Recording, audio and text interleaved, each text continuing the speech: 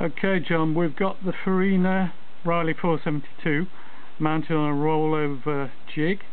Let's see if we can move it through 360 degrees without too much effort. Cheers. That's good.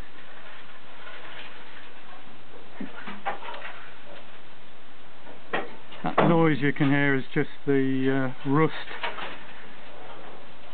in the outriggers, I think, falling around it. Is that fairly easy then, John? Fairly easy, no problem. Yeah, it doesn't look as though you're putting much effort into it. So is that locked in position now? Or? Locked in position. Yeah. So you could just work on it at that angle. Okay, if we go a bit further, that's looking good. We'll stay there without being locked. Perfectly balanced. That's balanced on its own, is it? Oh, right. That's great. Fantastic. It's going right over now, back to where we started. So it makes it so much easier to work on, doesn't it?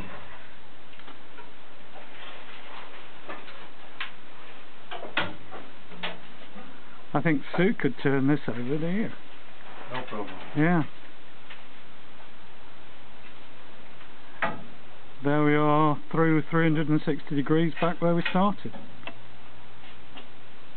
Excellent, thanks John.